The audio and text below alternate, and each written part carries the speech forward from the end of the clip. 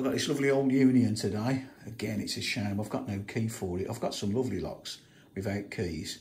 That's probably why I get them cheap. But yeah, look at that. Lovely old Union, made in England.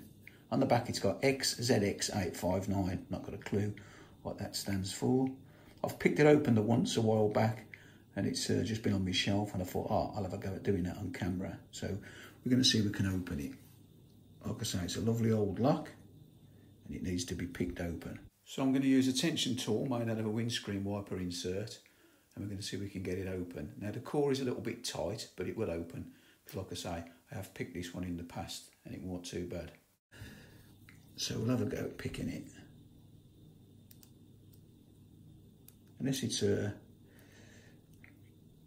seized up a little bit since it's been on the shelf. I think I got this about 2 months ago. It's one of them locks that I forgot all about, to be honest.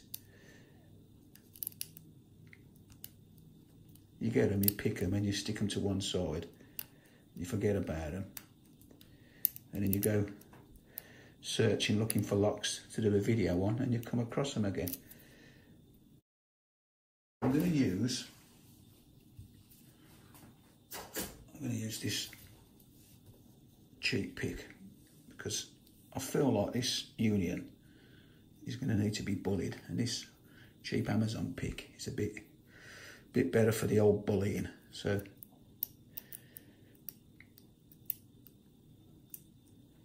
see what we can do with it.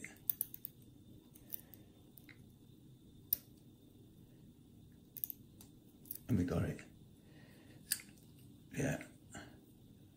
So it can be picked. And the old bully boy did the trick.